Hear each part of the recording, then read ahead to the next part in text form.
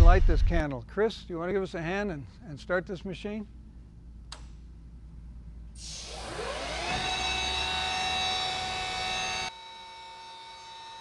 Okay. As you can see, we're generating 63 kilowatts within 4 seconds.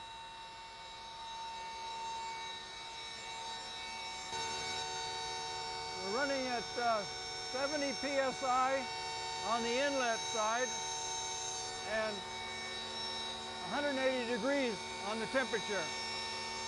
As we go through the machine, it drops to 18 degrees, 17 degrees coming out of the exit, and the pressure is running about